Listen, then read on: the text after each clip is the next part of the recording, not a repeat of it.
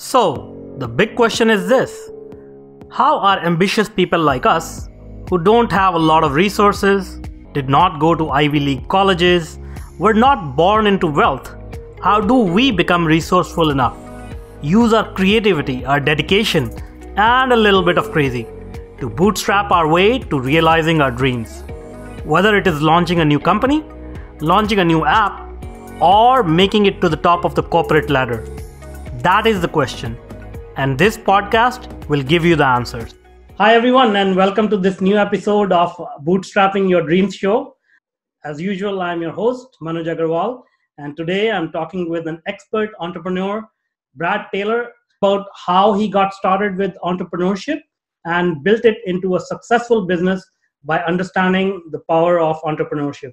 So welcome, Brad. Hey, thank you so much for having me. Yeah. Brad is a well-known entrepreneur and has graciously consented to this interview to share his extensive knowledge and experience and wisdom so that every entrepreneur in our audience can understand the true power of entrepreneurship. So let's jump right in. The first few set of questions we will ask Brad is about your background and experience so that our audience can relate to your experience and where you are coming from. And then we will dive into, the entrepreneurship and the core questions that we want to share with our audience. So to start off, can you tell us a little bit about yourself in terms of your background, education, and experience? Yeah, well, I've kind of always been an entrepreneur all my life. When I was very young, had a paper out, then got another paper out, then started a landscaping business. I think it was in my DNA. Okay. I couldn't wait until I turned 16 to get my first job, and subsequently got another job that really was the foundation of setting me up as a true entrepreneur. And that was my true first mentor. As far as schooling, I did a little bit of schooling, but I couldn't stand it. I wanted to just be that entrepreneur, and I couldn't see myself, in a class at the time. Yeah. In hindsight, probably business classes would have been really good for me. Mm-hmm. But the thought of not being out there and, learning from really talented people, which I did, I was very fortunate. My first true entrepreneur was the original founder of the largest drug chain in the country. Wow. And it was Bernie and Terry Schulman. Bernie Schulman started Revco drugstores in the late 50s, early 60s. And then subsequently they started their own very large deep discount drugstore in Cleveland, Ohio. And that's where I really got my experience, as you would say. That's awesome. Yeah, real life experience is much more valuable than any college degree, for sure. It is. You learn things that you would never learn in school. Yeah, for sure. All right, so let's share some of your early experiences when you started your own business. Something that entrepreneurs in our audience can learn from and maybe use in their own journeys as well. Yeah, so after I really grew up in the retail business, as I mentioned, and was really involved in that for about 10 years. And then in my late 30s, I made a decision to move from Sarasota, Florida to Portland, Oregon with my wife. Okay. And we bought a franchise or distributorship there, which was in the publishing industry. And we sat my in-laws down in a family-friendly restaurant, and we were so excited, and we shared our new venture. And my father-in-law stood up in the restaurant, and everybody watched him use words I won't even say. And he told us we were going to fail, and we'll be back in 6 months. I see. So that was, and we were moving from Sarasota, Florida to Portland, Oregon, which was almost 3,500 miles. Yeah. So those words were both, I would say, motivation, and we had to make this thing work. And so we started in the publishing industry in the early 90s. And we knew nothing about the publishing industry. My wife was a pediatric nurse. Okay. And I came from the retail industry, so I knew how important customer service was. Yeah. And I knew about marketing and branding because that's what you did in the retail industry. Yeah. But I didn't know anything about sales, and I didn't know anything about publishing. So, you know, it was quite scary. Uh-huh. And how did it go then? Was it a success? Well, the first year was like tough. Mm-hmm. We moved to a city, we knew no one. Yeah. And I didn't know much about publishing, and I didn't know anything about sales. I was on the other side of the desk with everybody selling me literally everything from soup to nuts. Yeah. And I feel real bad today about how I treated some of the salespeople, because, you know, now I'm part of our job is in sales. But I plugged into a system right away of listening to motivational audio cassette tapes. Uh-huh. You know, there was no DVDs at the time. Yeah. And one of the motivational speakers that I really could really understand, I related to him, was Les Brown. Mm-hmm. And Les Brown would tell me, if you don't have a white chalk marker on your body, it's a great day. Mm-hmm. And when I was having a bad day, he picked me up, and when I was having a great day, he gave me high fives. But I'm going to tell you, I wore more cassette tapes out driving around from appointment to appointment. And if I hadn't plugged into some type of motivational system, I wouldn't be here today. Yeah. But the first year was tough, and we started to scale our business. And within a matter of, I think it was 7 years, we had opened up 14 magazines, and we became the largest publisher for the company that we represented. Wow. And after about a year, maybe a little over a year, one day I went to my wife and I said, it would be really good if we could work together full time, because at the time she helped me around her nursing career. I see. So probably 6 months after we had that conversation, she gave up her license after she worked so hard to get not just an RN license, but a pediatric, you know. Yeah. And we've worked together for over 25 years. Wow, that's awesome. And so are you still in that same business, or you've moved on to other businesses? Well, that's a great question. So we got out of that specific publishing business, and in the early 2000s, we saw a niche for a specific type of business, which is marketing to high-end luxury realtors. Wow. And builders. So we started a company. It's called Luxury Home Magazine. And today we print over 150 million pages a year. Wow. And it's really interesting, since we started that specific brand, how the paradigm has shifted from social media, digital, everything. Because when we started that specific brand, there was no social media. Yeah. Websites were strictly flash driven. Mm-hmm. There was no digital platform. Yeah. And so over the last, 13, 14 years, especially, we've really had to, every several years, you have to realign what you do. Yeah. And when I started in the publishing business in the early 2000s, you know, one of the questions you asked is, what was my tools? Yeah. My tools were a bag phone that cost about $2 to talk on per minute, a pager, and an answering machine with people don't. A lot of younger people today, when you talk about this, they can't comprehend what. I know, yeah. You know what I'm saying? But, yeah, we used to have rotary phones, and long distance charges like there was no. Oh, it was crazy. Yeah. I remember those days. I practically used to spend 70 to 80% of my income monthly on just phone calls, because it used to cost so much. I wish I had my bag phone today just to show my my kids as they grew up, you know, because they can't, or how big a cell phone was. It's, you know, it was about 13, 14 inches tall, and it was like a brick. They used to call them bricks, I think. Yeah, for sure. Yeah. All right. So you brought up two really important points besides the tool you mentioned. One was about mentors, and another one was about motivation.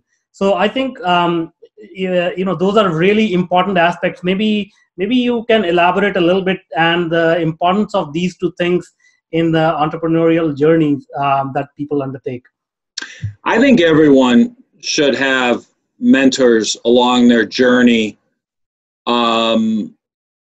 especially if they're setting out to be an entrepreneur, business owner. You have to have somebody you can talk to, that you can relate to, and mentors are so important. They really, my first mentor, her name was Mrs. Schulman, Terry Schulman. She one of the things she told me is, don't ever ask somebody to do something you're not willing to do yourself. Mm-hmm. So in the retail business, don't ask someone to unload a truck if you're not willing to unload a truck.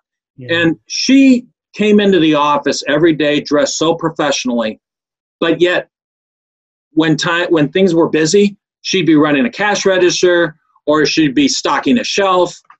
And I really admire that. And to this day, I still use those principles, you know, because you have to lead by example. So when you run a company, you're the one that has to lead by example, so people don't think it's beneath them to do something that you're, you know. And so I preach that, and that's how I basically run our organization. I want everyone to see that it wasn't beneath me to unload a truck or to do whatever.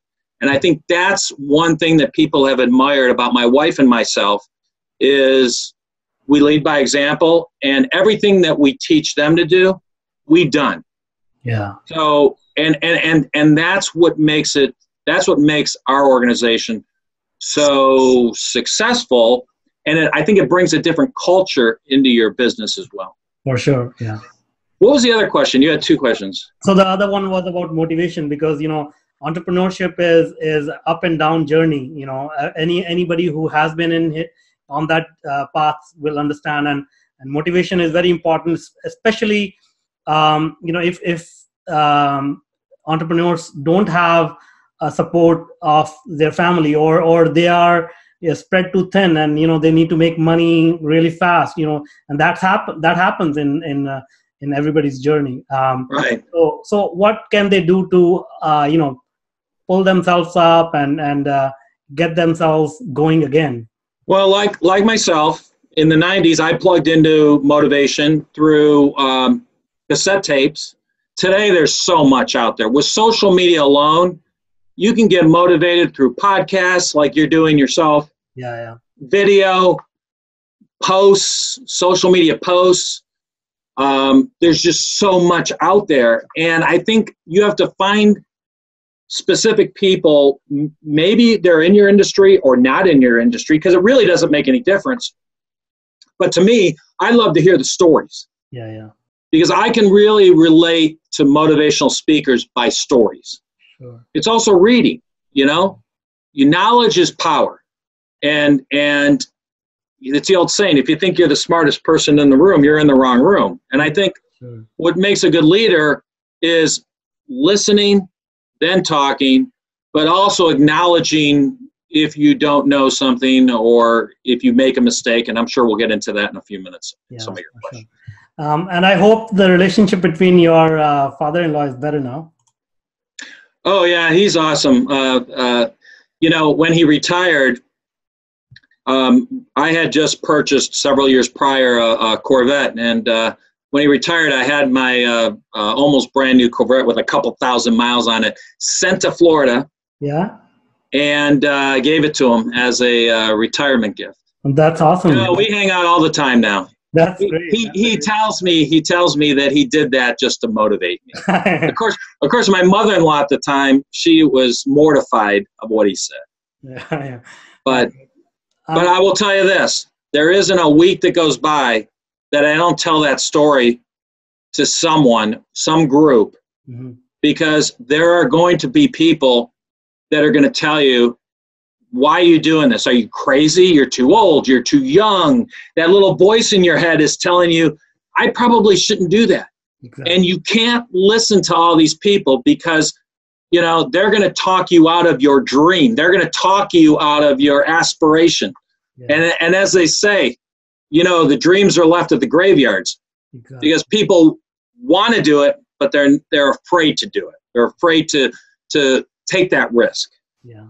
Yeah, I completely agree, and that's a wonderful story to share for sure. And you know, that goes in line with you know, get some motivation, get some positive thinking in your life, and just go for it.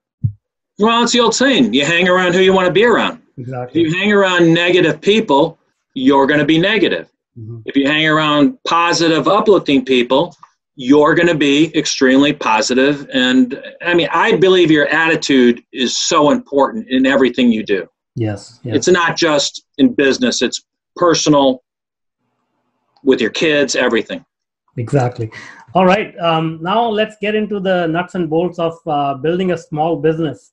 So let's start with your journey itself.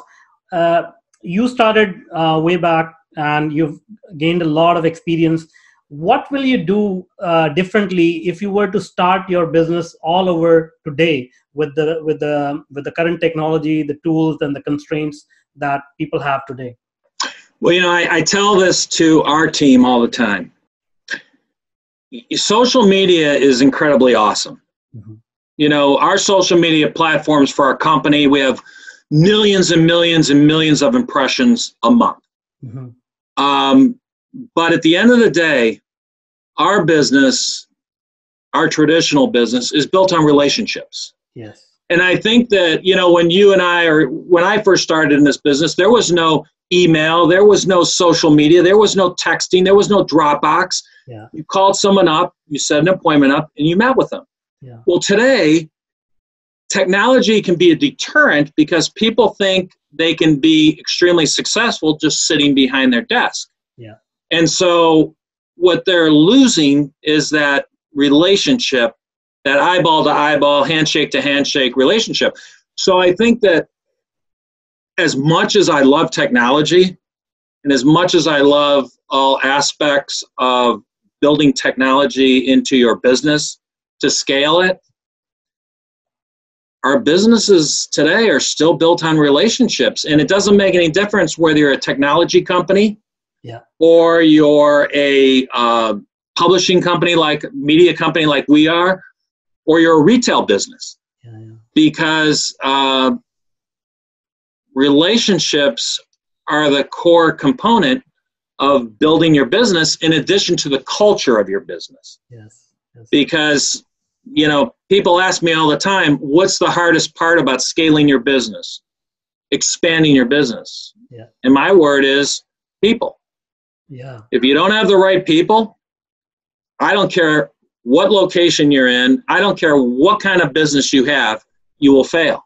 Yes. Because your people that represent you are a direct reflection of you and your brand.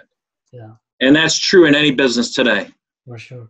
And you have to maintain those relationships with people who are working with you as well, so that they are motivated and you know, work push in the right direction basically, and work with everyone collaboratively, right?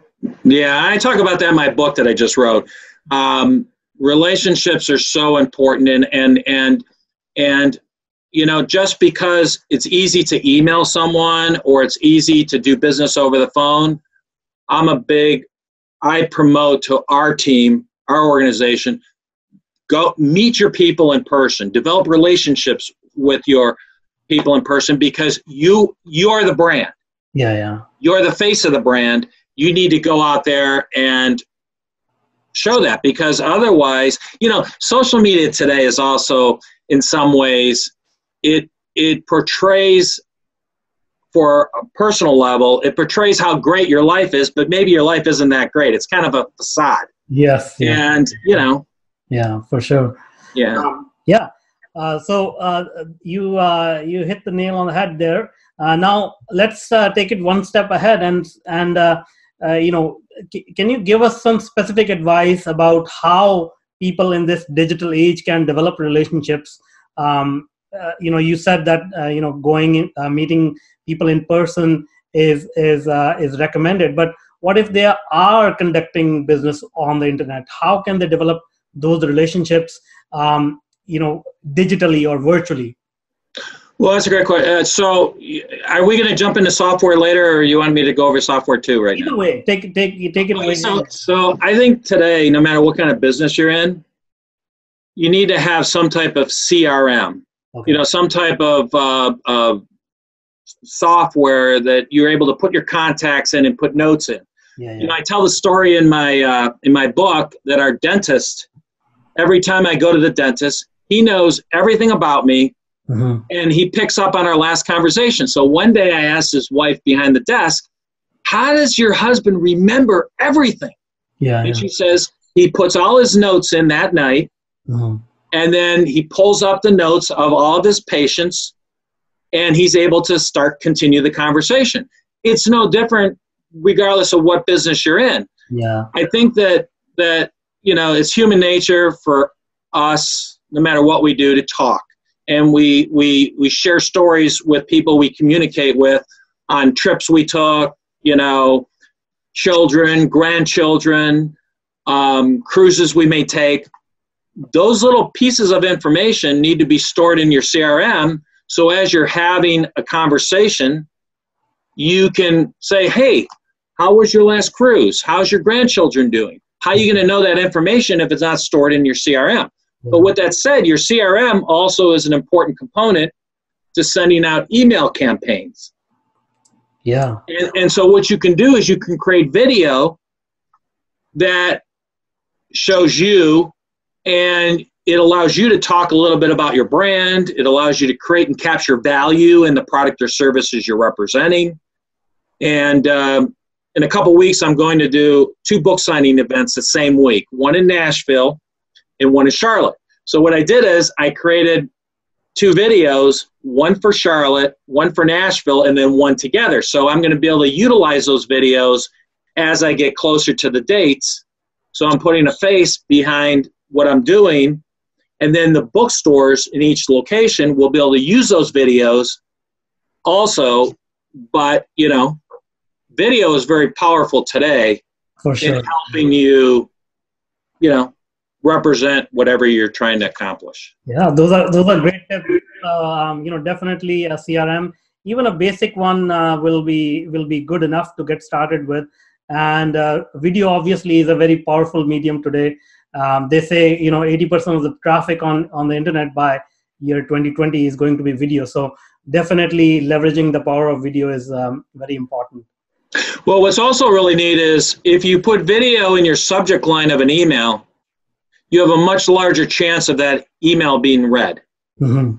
Yeah. Also, if you put video in the subject line of your email campaign, whatever you're doing, you'll have a higher percentage of people that, view your email campaign. For sure. Awesome. Now you're running a very elaborate business. I want to talk about time management. How do you manage your time and still are able to be on top of everything that goes on in your business? Well, that we don't have enough time for that. But I will tell you this, and I dedicate a chapter in my book on time management, visual setting, visual goal setting. But I think that no matter what you do, whether you're a student, you're whatever profession you're in, having proper time management is so important. And years ago, my wife and I went to a seminar, and this gentleman talked about how important it is Sunday to sit down with your spouse, significant other, and plan out your week. Plan out, what you're doing with the kids, what you're doing together, and what you're doing, individually. And I will tell you, it changed the whole way we were able to run our household. Nice. But with that said, setting goals and having time management is like huge. And I see people in our industry and other industries struggle.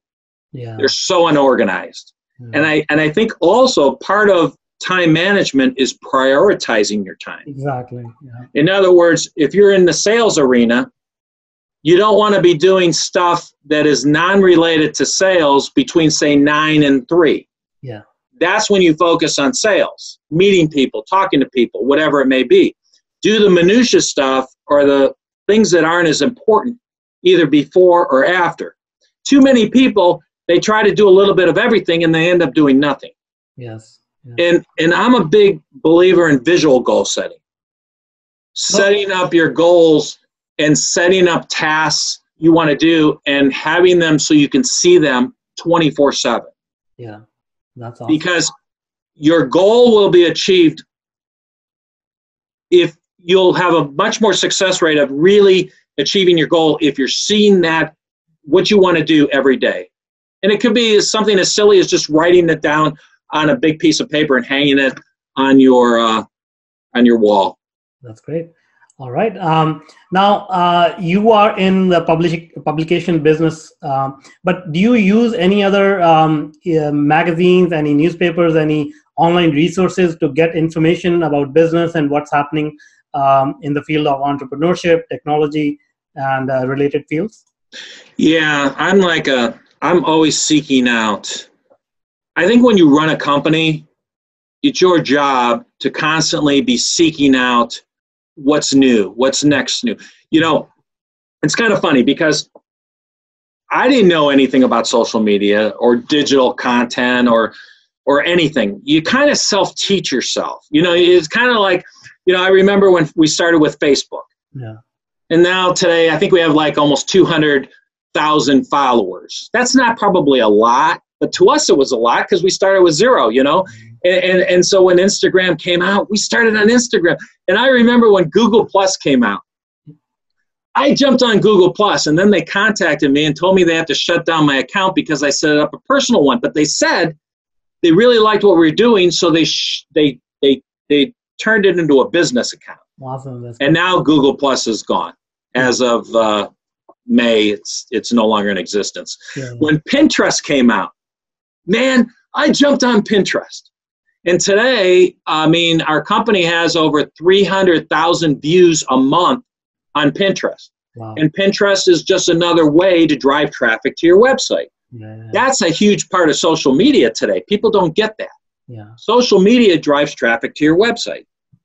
So, I don't know if this answers your question, but I've kind of tried to learn about different technology over the years. Yeah. I remember when in the late 90s, the first CRM we started was ACT.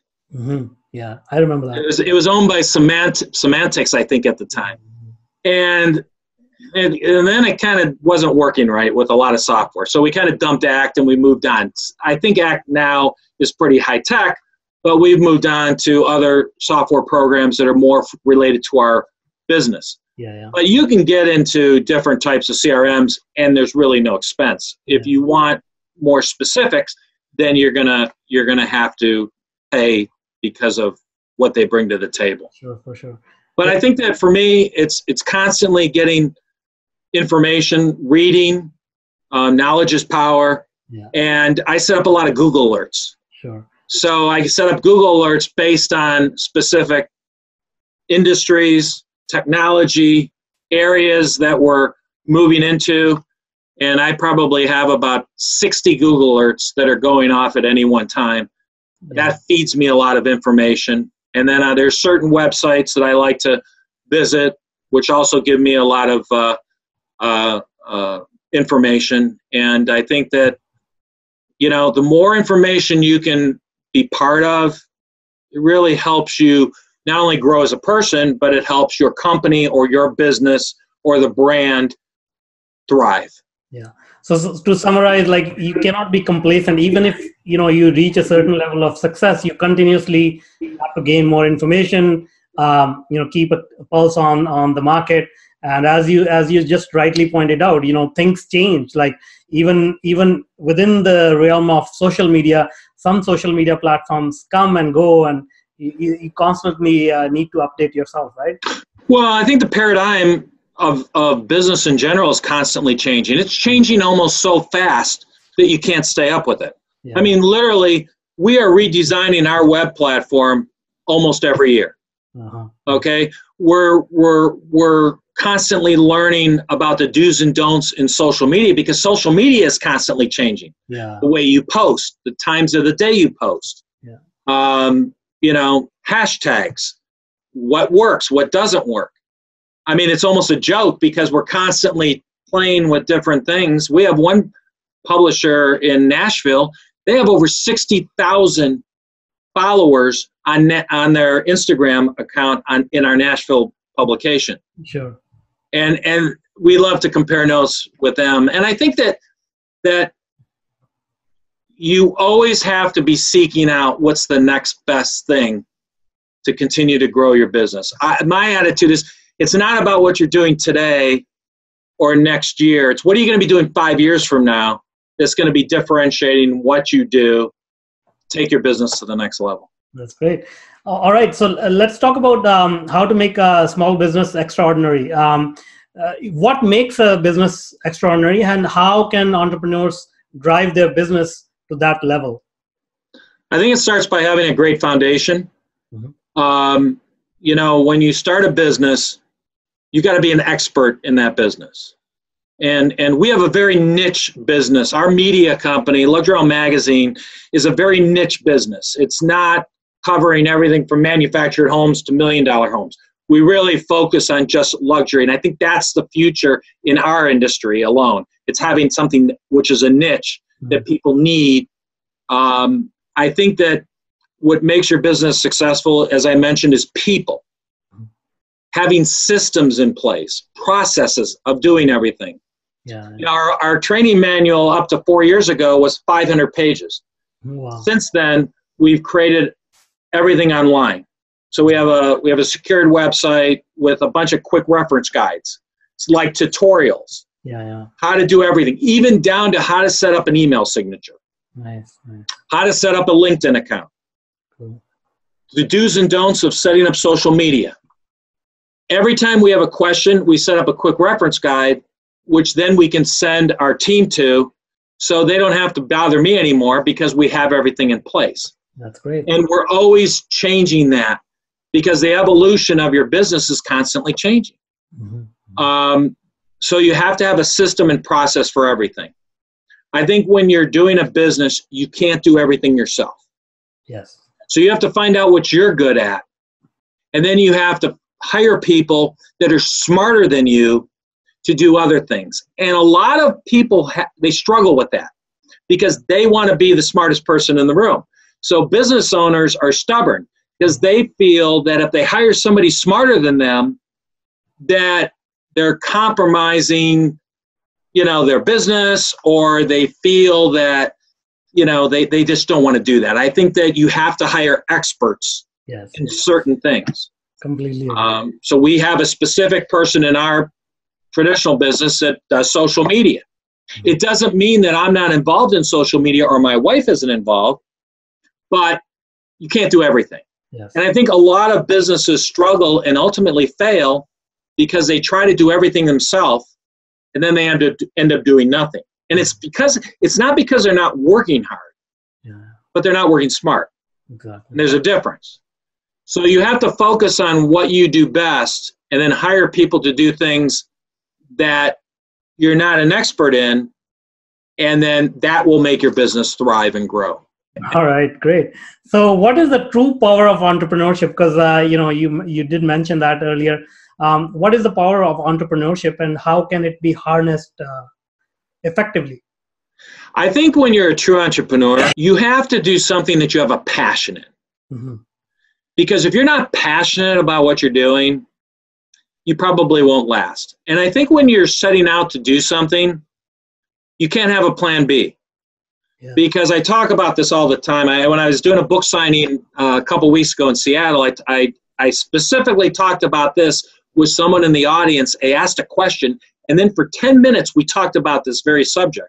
When you want to start a business, and you start a business with the idea that if it doesn't work, you can do something else, you're probably not going to succeed, because there really isn't. When you start a business, it's not going to be great. I say to people all the time, I say, regardless of what you want to make out of your business, it's not like driving through a fast food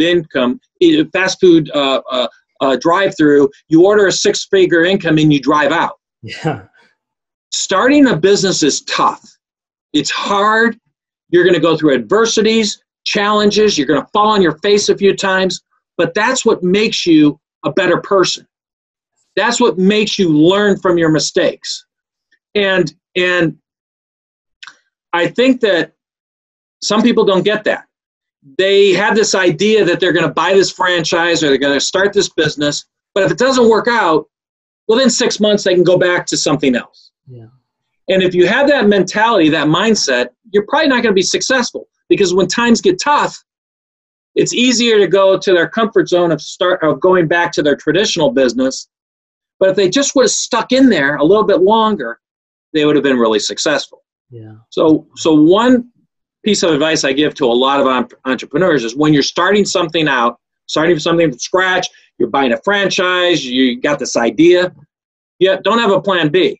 Because if you have a plan B, then don't even waste your time, because it's kind of like, there's this one motivational speaker. He talks all the time about, he goes to the island. They go to the island and they burn the boats and they can't get back. So they have to make it work.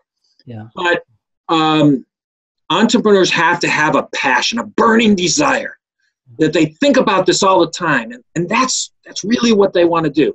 They also, people that are entrepreneurs, they want something better in life. Yeah. And the majority of the people that came into our organization have education you only hope your kids have. Mm-hmm. They have master's degrees. They have education that they'll never use, but they worked at the traditional business and they wanted something of their own. Yeah. And I think a lot of entrepreneurs today, they want that ownership. They want something that they can leave to their kids, or something that's theirs, and they're waking up every morning knowing it's theirs. Yeah. And I think there was an article that was published recently that 40%, I think it was, of the Americans in the next 5 years are going to be entrepreneurs, business owners. Great. Yeah, that's great. Yeah, I mean, entrepreneurs. They have. Typically they want freedom, freedom of their location, freedom of their time, freedom, financial freedom. So that's what drives them. And you're absolutely right. If you don't have passion when things get tough, it's really hard to get through that time. I think it's also that you have to have that belief and confidence. Yeah. People struggle with the confidence. They struggle with belief, especially in sales. Yeah. And you can read a person and know pretty quick that person isn't confident in what they're doing, even though it's their own business. Yeah. So having confidence, having that belief, having that passion, having that right mindset and attitude is just a few of the intangibles that really make you successful in business today. Yeah, very true. All right, great. So is there anything else that you would like to share? We are coming to the end of the interview. Anything else that I have not asked, or something that you'd like to share for our entrepreneurs? I think that a lot of leaders, a lot of people that own businesses, they run companies, they have to take responsibility for what they do, and they can't you can't point blame on others. In other words, if something's not going right, you just can't blame other people in your organization, because your organization, your team, is what truly makes you successful. So in other words, one of the beliefs that I have is you collaborate with your team. You don't make your team feel like they're not part of certain decisions. Yeah. They may not be part of all the decisions or the final decision, but I think it's important to ask your team what's important to them. Yeah. When we built our last website, I literally spent almost a year asking our team, what's important to you? what would you like to see on the website? Yeah. And there's certain things that I'll do is I'll run certain things around certain people of expertise and ask them, but I think as a leader in running an organization or running your business, it's important to collaborate. It's important to take responsibility when something potentially isn't going right. And I think it's really important to be transparent in what you do. Because like I mentioned to you, the culture of your business is why people want to be part of it. Yeah. They want to be part of the right leadership. They want to be part of your group when you treat people right. You listen to people. You have empathy. You have compassion. I think that's a huge part of growing and scaling your business. For sure. Thanks a lot. Thanks a lot for that advice. So that brings us to the end of the interview. I'm sure everyone in the audience learned a lot about how they can build extraordinary small businesses. Thank you so much, Brad, for sharing your wisdom and experience. Now, before I let you go, can you tell us a little bit about your book and your company and how you work with entrepreneurs and what kind of services do you provide? Well, I think in the last 25 years, as my wife and I started to work together, people would ask us all the time, how can you work with your wife? I could never work with my wife. And so part of my book, Intentional Success, The Power of Entrepreneurship, consists of, chapter 1 is the 12 intangibles of success. Mm-hmm. The intangibles that I feel were the foundation of our success over the years. A huge part of my book is about all the mistakes my wife and I made that hopefully someone else won't make. Mm-hmm. Years ago, we didn't know anything about background checks. Yeah. When you're hiring someone, just silly things, but they're so important. Yeah. We talk about, how the importance of setting up your bookkeeping or hiring someone to help you with bookkeeping so that you're not consumed with bookkeeping when you should be running your business. Yeah. We talk about working together as a couple. Yeah. A lot of couples, they struggle because one wants to be in charge. Yeah. And I think if you both define your responsibilities and you both have that vision of being successful, it's not about who's in charge. It's about just growing your brand, growing your business. And we spend a lot of time on it. That's probably the number one question we are asked monthly. Oh. How do you two work together?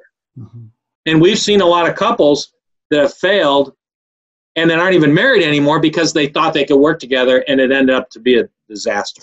Yeah. So if you're thinking about working with your wife, read my book, because my wife and I wrote a whole chapter on that. That's great. But it's really my book was written because people constantly said, you should share that in a book. You should talk about that in a book. I have a whole chapter on sales, and customer service. And then I have a whole chapter on goal setting, mm-hmm. visual goal setting, which I'm a big believer in to this day. But that's really my book, Intentional Success, The Power of Entrepreneurship. I appreciate you asking about that. And our traditional business is luxuryhomemagazine.com or Luxury Home Magazine. And like I mentioned, we're really excited because we're at 150 million pages we print a year, and we have never solicited anyone to open a magazine for us. Every single person that came to us organically came to us. They did a search, we showed up, and they wanted something more in life than home to work, work to home. That's impressive, very impressive. What I'll do is I'll grab those URLs and link to your book as well. I guess it's available on Amazon? Amazon, Barnes & Noble, and a lot of small independent bookstores. I have a book signing coming up in Nashville at Parmesa's Books, and I have another book signing that same week at Park Road Books in Charlotte. So thanks a lot, Brad, and thank you everyone in our audience for tuning in. I hope you learned a lot today from Brad. Thanks a lot. Thank you. Appreciate it. So again, I'm Manuj Aggarwal, and thanks a lot for joining us on the Bootstrapping Your Dreams Show. I'm guessing there are a lot of type A ambitious personalities in the audience today. And you guys are always busy thinking about your next big move, your next plan to conquer the world. I know, because I am also constantly trapped inside my own head. To avoid stress and live a healthy and happy life, I highly recommend Ziva Online Meditation course. This course is taught by world-renowned meditation teacher Emily Fletcher. Trust me, meditation has been scientifically proven to reduce stress and heal chronic ailments.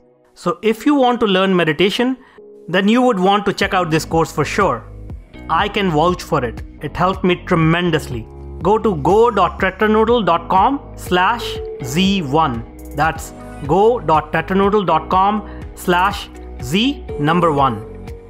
And now, I'd like to invite you to check out my software consulting services and professional training programs at www.tetranoodle.com.